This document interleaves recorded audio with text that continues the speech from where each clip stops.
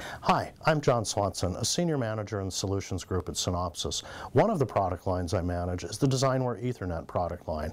Last year was a very exciting year for Ethernet with the release of the IEEE specifications supporting audio-video bridging in IEEE 802.1 networks. Today, we'd like to show you a demo of how easy it is to configure an Ethernet MAC to support audio-video bridging. Now, let's take a look at the demo. What you see here is the default homepage for Core Consult. Notice that this GUI is broken into several sections. The main window, which shows the version of the tool, the different IP cores that are installed, as well as links to some important documentation. To the left of this window is the activity window. This window will be populated with the different steps associated with the IP core once it is selected. Below is a console window as well as a command entry window. To build an Ethernet core supporting audio-video applications, we simply need to select the associated core. In this case, it's DWC GMAC. Notice that the version of the core is also displayed. If you had multiple versions installed, you would see them here.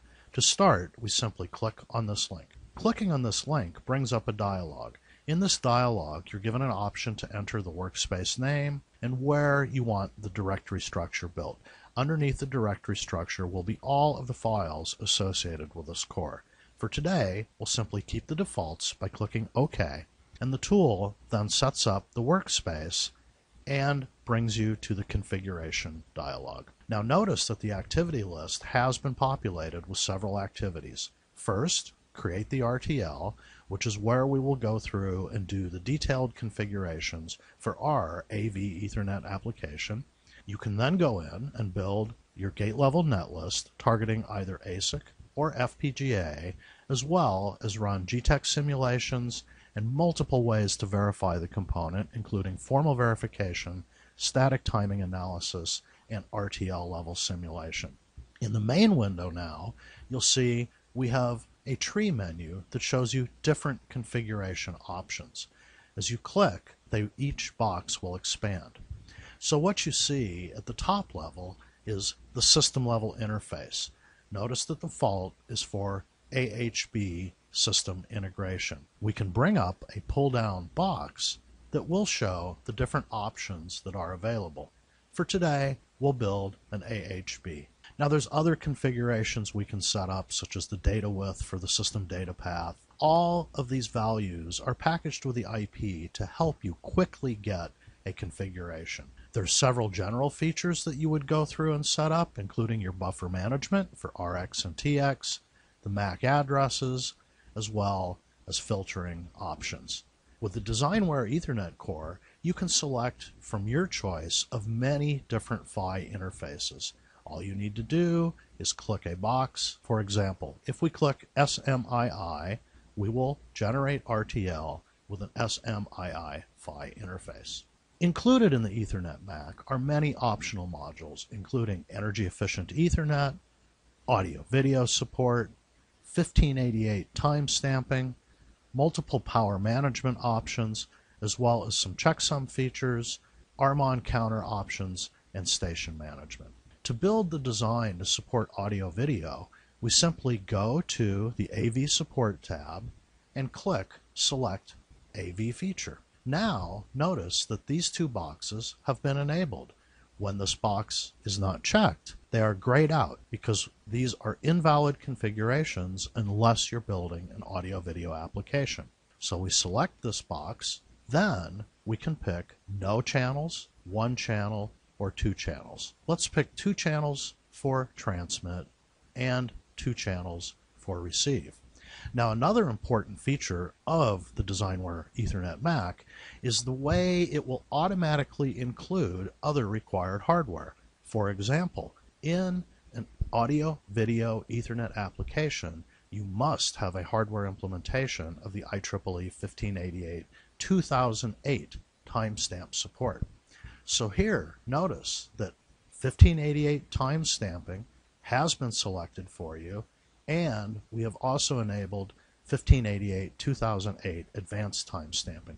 You cannot disable these options because you have selected audio-video support. If we were to unselect this and go back to the 1588, you'd see you could then manually enable these features. So let's go back, select audio-video. We now have set up a base configuration for an Ethernet audio-video application. To generate the RTL, we will simply click Apply. When we click Apply, you'll notice that many files are going to be written out into the workspace. These will contain all of the configured RTL source code files, as well as documentation on your implementation of the DesignWare Ethernet Mac supporting AV applications. After completing the generation of the configured RTL files, the tool takes you to a report page, which gives you a list of different reports which are available for this activity, including links to the component source code, where you can see all of the source code that was built for this design, component configuration reports, component register reports, a report on the IOs, as well as area estimation. There are also several activity-specific optional views, including the generation of an IPExec component, as well as instantiation, register header files, and a RAL file for this design.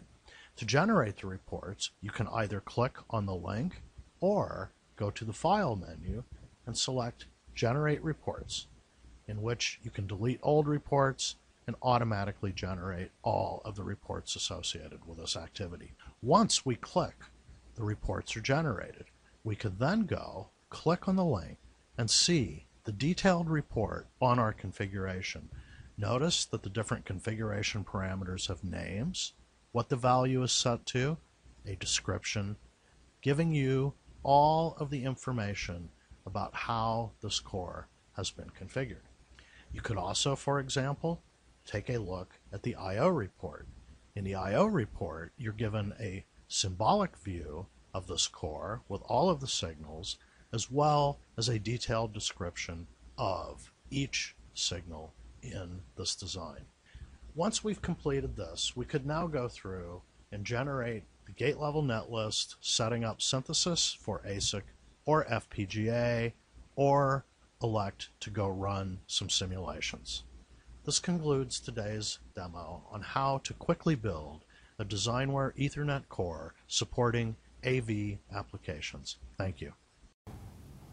So what you've just seen in the demo is how easy it is with a Core Consultant Wizard to generate the configured design of your Ethernet application for AVB, with guided configuration, ensuring the proper logic is included in the design, as well as the synthesis and verification capabilities. You can greatly reduce the time it takes for you to get your Ethernet design out the door. Thank you for watching.